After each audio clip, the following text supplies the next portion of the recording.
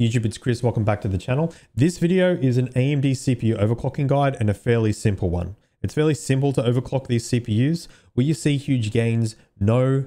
Will you see small gains? Yes. A majority of my viewers will already know how to do this. It's fairly simple, but this is for the people that don't know how to do this. I won't be going in depth with stress testing because that is a highly debated topic at the end of the day, but I'll push you guys in the right direction on sort of where to go and what to look for and what to do when it comes to stability stress testing. Now, at the end of the day, nothing will replace a really, really good cooler, okay? Because the AMD CPUs and the way they work is there is a boost temp algorithm. You cannot bypass that, right? So a really, really good cooler, or having your cooler put on properly with your fans cranked up, maybe the pump maxed, that's probably your best bet. But we can try to squeeze and manipulate BIOS or software a little bit more to get a little bit more out of the CPU. So you guys, you aren't going to see huge gains here, but you might see a little bit. Another thing that needs an honorable mention, you might be overclocking your CPU and you might actually see no difference in the application that you're using or the game you're playing. Let's say you've got a really good cooler and you play Counter-Strike or Valorant. Generally speaking, if you've got a super good cooler, you probably won't see a difference there. Let's say you go play something like Battlefield, which is way more CPU heavy. You will actually probably see a bit of a difference there, right? So instead of, let's say, your 7800 X3D boosting to 4.7, 4.8 in Battlefield because it's so CPU heavy and it's getting hotter, you might see it boost a little higher, which is, you know, nice. Now, will you see a temperature difference? Generally speaking, depending on the application, no. So let's go back to saying Counter-Strike and Valorant, you know, something sort of more light on the CPU, I would say. Yeah, you might see a temperature difference there because the CPU is already boosting to its sort of max advertised if you've got things set up right and you've got a really good cooler on it. But then, you know, you go play Battlefield and then you might actually see the temps a little bit higher or the same, but the CPU is boosting higher, right? But here's the thing, right? If you get the CPU boosting higher, it may run hotter or the same anyway, because like I said, boost temp algorithm, right? You know, the CPU boost higher, it's going to run hotter too. So there's that. I've seen a lot of people like us, they say, I've undervolted my CPU. I'm not seeing a temperature difference. Or you're getting, the CPU is going to try to boost higher now because it's running a little cooler. So there's that. So that's really important for you guys to understand when it comes to this. Okay, so let's get started with sort of the guide. Now, for laptop users, use AMD Ryzen Master. Do not try to overclock the CPU, just undervolt it. It's fairly straightforward. I'm not going to cover AMD Ryzen Master. For everyone else, I would recommend BIOS. Now, if you're on a 5600 X3D, 5700 X3D, 5800 X3D, there are a lot of BIOSes and motherboards that won't let you undervolt in the motherboard, like in the BIOS. Okay, so you'll probably have to use software. I'll cover that here. But every other CPU, we should be, unless you're on a laptop, we should be good to do things at BIOS, and I'd much prefer and recommend to do things in BIOS because it's more on a hardware level, right? So I already talked about the stability stress testing, but some honorable mentions here would be HwInfo, sensors tab. All right, we can see the temperatures on the cores. We can see what the cores are boosting to. We can also quickly and easily check for hardware errors because it'll log hardware errors rather than going into Windows Event View, which can be annoying. Hardware errors will be down the bottom. Corecycler, someone's made a script. It's really, really easy to use. Recommendation here. OCCT needs an honorable mention. It has a corecycler. So let's say you wanted to get into the nitty gritty instead of doing a -10 undervolt on all cores. Let's say you want to get really, really nitty gritty and, you know, some cores you can undervolt lower than others. This can be quite useful. HwInfo needs an honorable mention. Now, like I said, for the 56, 57, and 5800 X3Ds, where the undervolting settings aren't working in BIOS, we've got a software option here, PBO2 tuner. Links will be in the description. This is the guide here. And a good friend of mine, zoicware, has done a script which saves a lot of time. It'll just set it up for you. It's really, really nice. So I will cover that there. Now, I'm pretty sure I've covered and mentioned everything that I need to at this point of the video. I'm going to boot up a game and I'm going to show you sort of the default settings on my CPU. You can go to your CPU, like the AMD CPU webpage, look up your CPU and see what the advertised boost clock is. Because generally speaking, that's what we want to try to hit all the time. Like that's the point of this. Can you push the CPU past the factory advertised boost clock? No, like generally speaking, you can't, right? That's an Intel thing, okay? Now look, you can overclock these things with E clock or B clock. I really don't recommend that, and I see a lot of people trying to do all core overclocks on AMD CPUs. Please stop. You're going to make it run way worse, and you'll have worse frames and 1% lows. So an all core overclock isn't recommended here. PBO is good. We need to play with it and manipulate it. That's how these CPUs are designed. These are not Intel chips. For people out there that are doing all core overclocks on your AMD CPU, stop. Right, please stop. Now, just for this video, I've booted up the Taylor's Principle 2 just to show you guys. These are the default settings. So Precision Boost Overdrive is actually disabled by default. Okay, I do have the RAM profile loaded right now. As you can see, I'm only sort of boosting to 5.1. Temperatures are really good.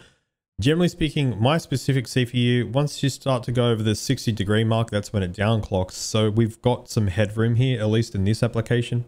So let's go into BIOS and I'll show you guys what you can do. So we'll jump into BIOS, spam F2 or delete. It generally gets you into BIOS. Really recommend most of you guys, well, all of you guys, please always update your BIOS. Get on the latest at this point. All right, and make sure you have the RAM profile loaded in BIOS. Expo, XMP, DOCP, whatever it is, that's fairly important.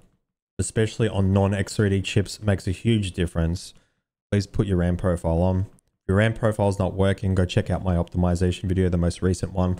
I'll cover all the ins and outs of why or why not that might not work. Most laptop users will be locked out of that, so you won't be able to run a RAM profile. Okay, so every BIOS is going to look different. Do not be overwhelmed. If you're on Asus, you might be able to find it in AI Tweaker. There is OC Tweaker as well. Most of you, and on most AMD platforms, the easiest way to get to the CPU overclocking setting is just go to advanced, right? And look for a page that says AMD overclocking. On Asus boards, you'll have to scroll quite a fair bit down. Generally speaking, it's around here on most boards, okay? We'll go to Precision Boost Overdrive. Okay, if you guys don't want any headaches and you don't want to do any stability stress testing, but you want the most out of your CPU with minimal headache, crank up your fan speeds on the CPU cooler, whether it be on you're on air or water, okay? And max the pump, right?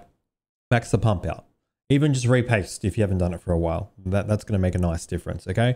And then just enable Precision Boost Overdrive. This is AMD's auto overclock setting. You generally don't have to worry about stability testing with this, and you can just go about your day and go and play, no headaches. And this is why I've only sort of covered this in my latest optimization video, because I don't want to be giving people headaches at the end of the day. This is a very easy thing to do. So crank your fans, crank your pump, Precision Boost Overdrive enabled. Away you go. You don't need to stability test. Just enjoy. If you want to sort of manipulate things a little bit more or get a little bit more out of the CPU, and you're playing more sort of CPU heavy games, like, you know, that you think the CPU could boost a little higher, here's what we do next. All right, we can change this to advanced. Now, some boards will have a separate setting where you can still leave Precision Boost Overdrive to enabled, and there'll be another sort of sub menu, and you can go advanced as well. That's fine. Just leave Precision Boost Overdrive enabled, and then you can go to advanced as well. It just sort of just depends on board. That's fine. Now, in this case, if we go to an advanced, Precision Boost Overdrive is going to be enabled anyway, but I just thought I'll let you guys know that I've seen some Asus boards have like a separate setting for advanced and PBO, so it's fine. Just leave PBO enabled and go to advanced. All right, so what we want to do is we want to go to CPU Boost Clock Overdrive. We can set this to enabled positive. We don't want to underclock the CPU. We want to sort of overclock the CPU, or tell the CPU to try to boost it to max all the time. So enabled positive, okay, and we can max this number out here. I'm just going to spam 9 and press enter. 200 is always going to be the max from what I've seen on AM4 and AM5s. What we've done here is we've asked the CPU to boost higher at sort of maximum. Now, like I said before, if you guys have a bad cooler, this could make things worse. All right. So that's a thing as well, right? Cooler matters more than any of this stuff, right? Once we've done that, if you want a little bit more out of it, we can go to curve optimizer. Now this will undervolt the CPU. Remember what I said, we can tell the CPU to boost max, which we've just done, but if it's getting hot, right, or there's certain situations where it's running hotter than others, it's going to downclock. We can't bypass the boost temp algorithm, but we can kind of manipulate it a little bit, and we can get the CPU to run cooler so it does boost higher. So curve optimizer is for that. Go to curve optimizer, okay? What we can actually do is we can change, you guys won't see this, so it'll kind of be like that. That's what you will see. Change disabled to all core, right? We don't want to overvolt it, we want to undervolt it, so you would go negative. And a really safe value for most of you to start will be 10. So that'd be -10 all core. This CPU I've already tested, I can do 20, which is quite nice. And then that's it. So if you guys don't want too much headache, most CPUs should be able to do, and you don't want to do like heavy stress tests and you just can't be asked, just do -10, right? Save and exit, away you go. Go play a bunch of games. If the PC randomly black screens or you get CPU error code blue screens, well, then it's just not working, unfortunately. So you could try maybe 5, right? 5 will be less value, which is technically -5. Now for the guys that want to get super advanced and you want to get into corecycler and then sort of individually do each cores, because you can get a little bit more out of it, right? You can go to per core, okay? And then, you know, we've got core 0 is core 1, all right? We want all these to negative. So let's say you want to do stability stress test, you'd use corecycler. So let's say, you know, you'd go -10 on everything, and you wanted to test per core. So let's just do -10 on everything as an example. I'm just going to show you an example here, but I'm not going to run per core. Just do it to all the cores, okay? So if it's a 7800 XG, there would be like 8. So it'd be 0 to 7. Okay. Like that. Right. So let's go. You go do like the core cycle stability tests, and it looks like it passes great. And then you could, but you've done -15 on all core and it fails. Well, that's when you could do per core. So you would start with maybe -15 on core 1 and leave the rest on -10. Right. Go do core cycler again and it might pass. And you're like, oh, sweet. So I can do -15 on this. Right. Now I need to find out which core failed on -15. So come back into BIOS, do it again, and do it per core. That's a really rough guide on per core undervolting. Generally speaking, I just don't bother. Too much headache and such minimal gain. But the guys that want to squeeze the absolute max out of the CPU, you can do this to get it to run cooler, because some of you might have a bad core which doesn't like to be undervolted as much, or some of you might even have a bad core which doesn't like to be undervolted at all, and that can be a thing too. So if you really want to squeeze the absolute max and you've got the time, you have the time and you have the effort, you can do it this way. Just for this video, just to show you guys that there's going to be a difference in game, I'm just going to do all core. I'll do -20 because I know it works on my CPU. Please don't just copy this and expect it to work. All right. Okay. And I'm going to save it. Save and exit from BIOS. So we've got precision boost overdrive technically enabled, which is on advanced. CPU boost clock overdrive enabled positive +200, and an all core undervolt of -20. But for some reason BIOS isn't showing that.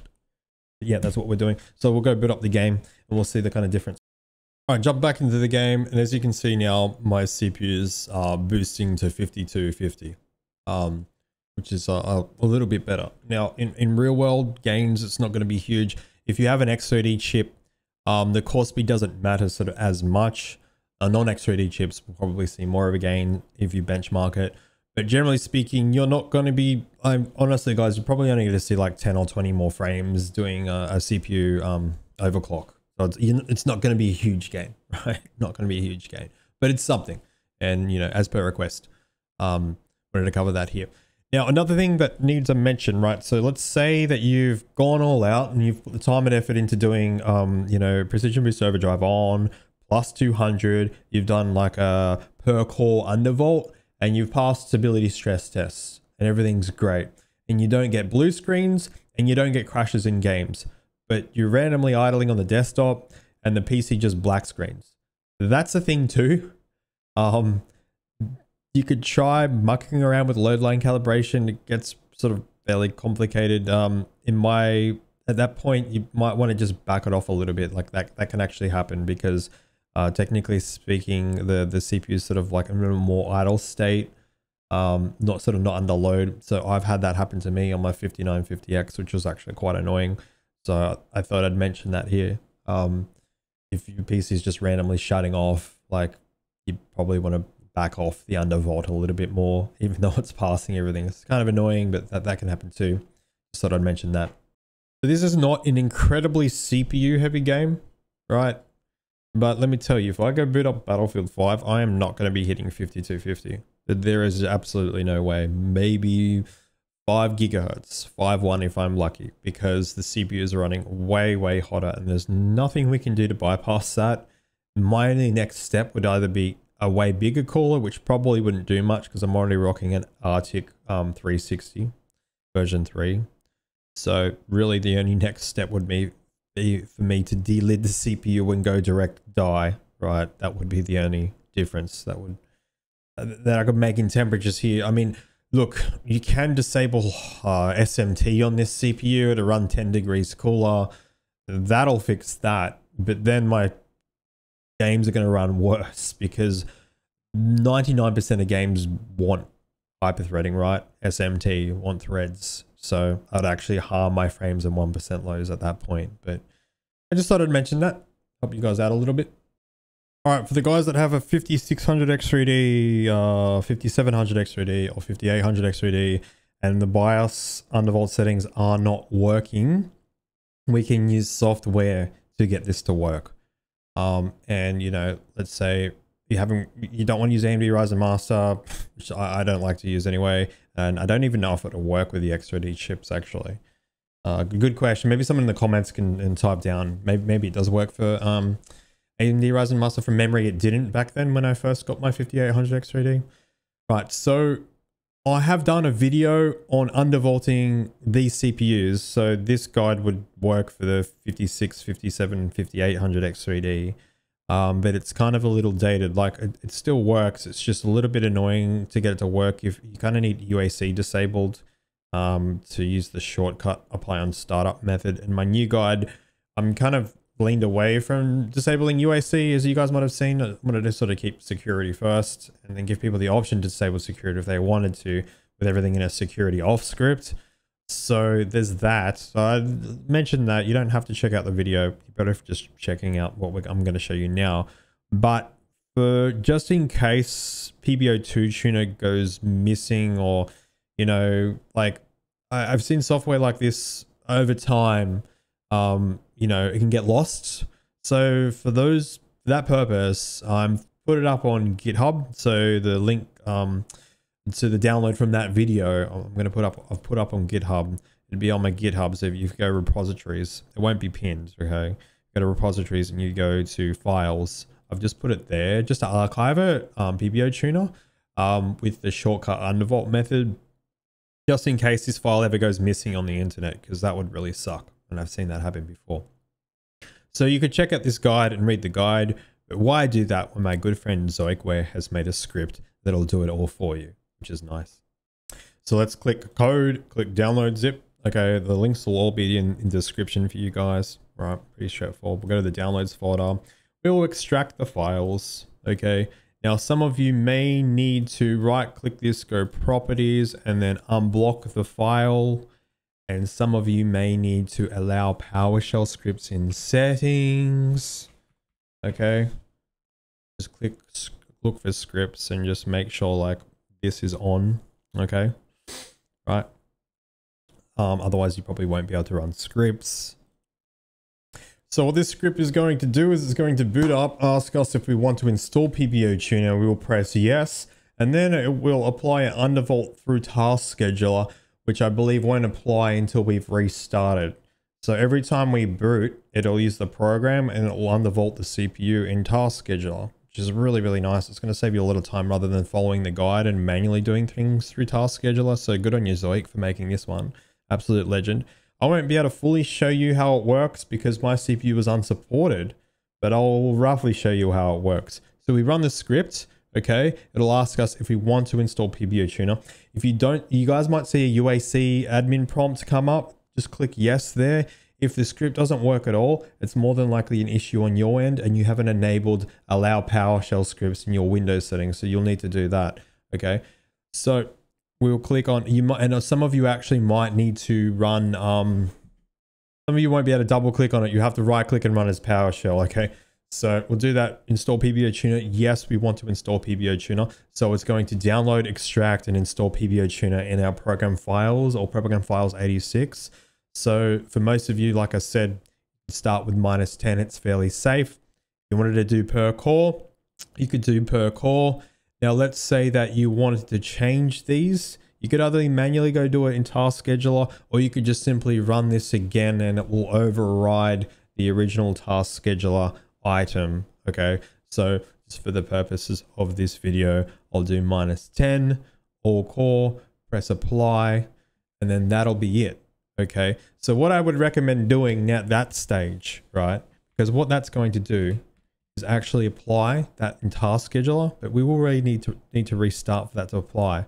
Now yours will look a little bit different if you have the 56, 57 or 5800 X3D, because technically, you know, my settings didn't really apply here because it's not really supported for the CPU, but there it is there, PBO tuner on startup. So go restart the computer, right? And once you've restarted the computer, go to your C drive, program files 86. I believe that's where he's put it. Let's see. Okay, no, apologies. Program files, PBO tuner. It's already installed. So after you've restarted, open up PBO tuner. Okay, you won't see these error messages if you're on that CPU. And then you should see a program like this, and you should see it already be -10 on all core. So that's how you'll know it's worked. The script is really nice if you don't want to have to manually go into it. And let's say you wanted to try a different value, quite simply just go run the script again. All right, run the script again. And if it's already installed, you don't need to reinstall it. So you can just press no. Right, and you can go change the values here. It makes it a lot more simpler. So now you wanted to do -20. Apply, that'll override the original item in Task Scheduler. Okay, and you can restart, and then yeah, it'll be already done. So like I said, you don't have to go and check to make sure that actually got applied. You don't actually have to go check and open it, but yeah, just initially maybe just go check if it's just to make sure that it's actually working. But this will apply on startup every time. Let's say you want to remove it. I will ask Zoic to update his script to have an option to disable it, which would be nice. But to disable it, if you guys don't want it anymore, go to Task Scheduler.